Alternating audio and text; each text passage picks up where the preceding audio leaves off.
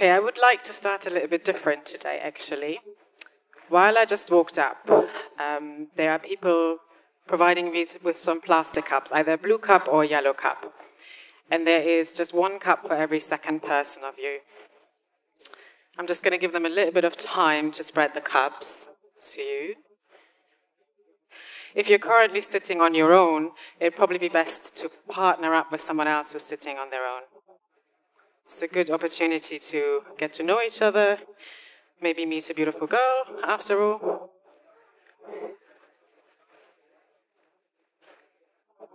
Okay, once you have a plastic cup, just hold on there for a second. Because what I would like you to do is have a read through the instruction sheets that are in the cup, but please don't show these instructions to the person sitting next to you on the left. Please also don't tell them what it says on the instructions. I'll just give you a few moments to do so. And for everyone else who doesn't have a plastic cup yet, let me tell you what is about to happen.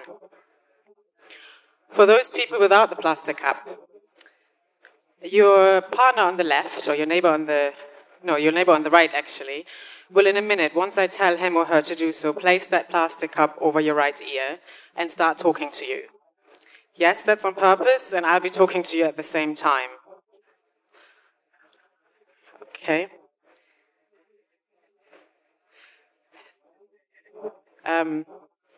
Does everyone have a plastic cup? I think everyone has a plastic cup. So they will be talking to you at the same time. Now, you don't have to participate in this. If you're completely uncomfortable with the idea of a possible stranger getting this close to you or talking to you via a plastic cup, that's okay. You don't have to participate.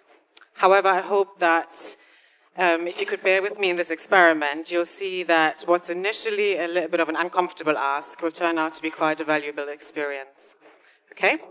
So now, if everyone has read the instructions, could I please ask you to move the plastic cups over your neighbor on the left's ear and start talking to them as outlined on the instructions? Okay? Right. I will be using this time just to tell you a tiny little bit more about myself. As you've already heard, I'm a clinical psychologist and I've worked in this country for the last year and a half. Prior to this, I worked in the United Kingdom, which is also where I received all my training and degrees. Actually, what we're doing right now is also something that I did during my training. I'm very passionate about mental health care, and although it's actually not the most obvious career choice here in Nigeria. So I feel over the last year and a half, I've heard it all. From you're wasting your potential to you must be just as mad as the people that you treat, to you will have nothing to do here. Well, it turns out that there's actually quite a lot to do here. Because in this chaos of Nigeria, and in this chaos of the current mental health service system in Nigeria, or the lack thereof, lies endless opportunity to create and develop something very meaningful and unique to us. Okay, I'm going to ask you to stop here. I don't know whether that worked, but I'm going to ask you to stop. If you haven't already done so, please remove the plastic cup from your neighbor's ear now. Thank you. Obviously, I would like to hear about everyone's experience of this, and I would also like to reverse this experiment so that everyone gets to feel like what it's like to hear a voice through a plastic cup while I'm talking to them. But I guess I have to ask you to do this in your own time, maybe at home, maybe as a family activity later on tonight or tomorrow. But let me just talk you through what should have happened here. While I was talking to you and telling you just a very short bio about myself, there was another voice talking to you. And initially, this voice was saying nice things like, you're shining, you're looking really good.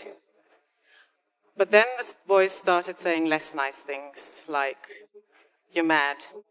Are you hearing me? You're mad. Or, don't listen to her. She's stupid. She wants to harm you. Or, you're stupid. Why don't you just go home? You can't do this. You may have been initially quite shocked by this, and you may have tried to move away from that noise or from the cup. You may have also realized that the voice was increasingly getting louder, and at the end it would have been difficult to concentrate on what I was saying. Altogether, probably a rather uncomfortable and unusual experience. Now, I would like to ask you all this. If this was your everyday experience, initially just for one day, but then for days and weeks and months, what would you do? And what would you do first? Would you pray? Would you tell anyone about it? Would you try and get help? And where would you go to get help? This is what it feels like for many people who hear voices because they suffer what mental health care professionals call psychosis, a mental state that is characterized by the loss of contact with reality, and which is the key feature in many severe mental illnesses such as schizophrenia or bipolar disorder with psychotic features or psychotic depression. Although this was obviously a very, very brief and simplified insight because people who suffer from psychosis often hear more than just one voice, and their voices start becoming increasingly hostile towards them, asking them to harm themselves. And they may also experience several other severe symptoms. Now, mental illnesses have always existed, but there are three main theories to explain their origin.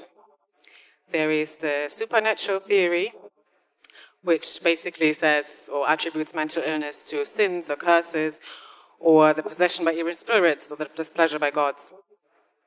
There is also the somatogenic theory, or the biological theory, which attributes mental illness to physical dysfunctioning. So it basically says that mental illness results because of illness, or because of brain damage, or because of genetic inheritance.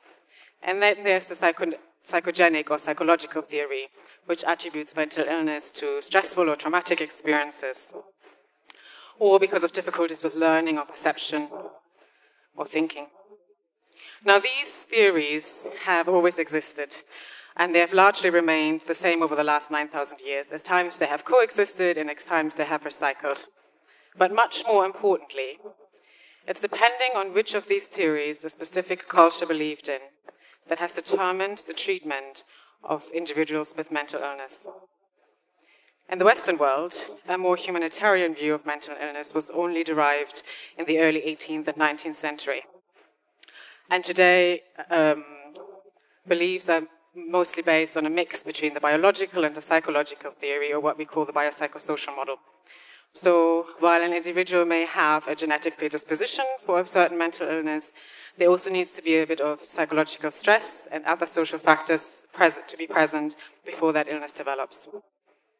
And then treatment is also usually based on both biological, so something like medication, drugs, and psychological theory, which is much more what I think what people here know as psychoanalysis or psychological therapy or talking therapy. Now, in Nigeria, the dominant narrative of mental illness is based on supernatural theory, with a wide acceptance and practice of traditional or faith-based approaches to mental illness. And this could include praying, or confession of sins, or driving out of evil demons or spirits, sometimes by force. But these practices actually account for 70% of all mental health care delivery in this country. As Sangundele pointed out in his talk earlier this year, stigma and shame are still far-reaching in Nigeria, stigma and shame around mental health. And they're partly maintained by some very unhelpful generational and sociocultural beliefs, such as the African masculinity concept, or the belief that these illnesses are all Oyibo, white people's diseases that somehow are not applicable to Africans, or at least not Nigerians. And stigma, although it's universal, is often believed to be the result of a lack of education, with the solution to be found in taking over what we know works in the West. Now, I'm very aware that despite my very traditional Abariba first name, Abariba being a village in Abia State in Nigeria, and my Igbo surname, to many of you, I too look like an Oyibo woman, or at most yellow. But today, I'm actually not here to educate you or to suggest that the answer to mental health care in Nigeria lies in taking over what we know works in the Western world. In fact, I actually think that this, or what I call the copy and paste approach, is not a solution at all, and that it might even be harmful to many Nigerians suffering from mental illness, both here and abroad.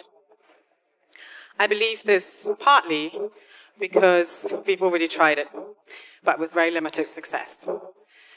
Western models of psychiatric healthcare or service delivery were introduced in Nigeria in the early 20th centuries by the British colonial government. And not undermining all the good that these services have done, their sustainability have been a real problem. So today there's actually a severe lack of such services, institutions, and professionals. Further to that, research in Nigeria has not only repeatedly shown that Nigerians prefer a traditional approach to mental health care, but also that the attribution of mental illness to supernatural beliefs is not only held by uneducated Nigerians, but that many educated Nigerians also firmly hold this belief. And this really signifies the influence of cultural notions in spite of increased access to Western or modern learning and education. And we know that culture matters. We know that culture matters when it comes to health and mental health. From cultural psychological research, we know that there are significant differences across all psychological domains, including thinking and learning and perception, and that there are also significant cultural differences in the perception of self. The problem is that Western models of mental health care are based on research conducted in Western populations. And even when this research looks or includes other populations, these are hardly representative of the average Nigerian living in Nigeria. Also, in Western models, the assessment, the diagnosis, and the treatment are based on the beliefs of Western people. And these can be radically at odds with the beliefs and values of non-Western populations. And that might actually create a crisis situation for individuals not holding or not represented by these claims. Let me give you an example of that from my own practice. Not too long ago, I was discussing a clinical case with some of my colleagues in England.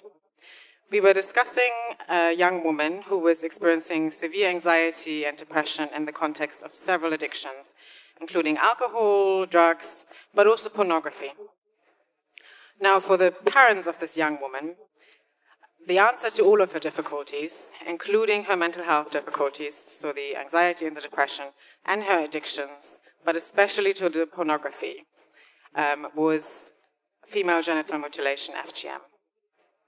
Now, the young lady came from a community and a family where this practice was actually still very much practiced on an everyday basis, and actually she was the only female in her family who didn't have that procedure done in childhood.